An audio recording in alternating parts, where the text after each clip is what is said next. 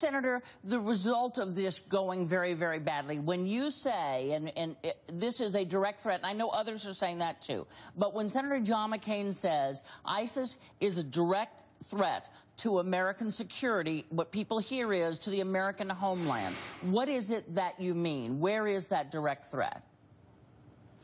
Well, these people that are coming to fight on the side of ISIS are returning to their countries in Europe, and there's 100 of them that we are tracking in the United States. As I mentioned to you already, one was in Syria, came back to the United States, and then went back to Syria and blew himself up.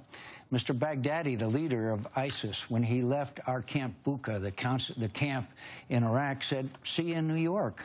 If you read what they're saying, we are the enemy. They want to destroy us. They're getting stronger all the time. They have attracted 1,000 young men from around the world who are now fighting on their side. This ISIS is metastasizing throughout the region, and their goal, as they have stated openly time after time, is the destruction of the United States of America. And it's not John McCain that's saying it. It's the Director of National Intelligence, Director of the FBI, the Secretary of Homeland Security, and lately the General.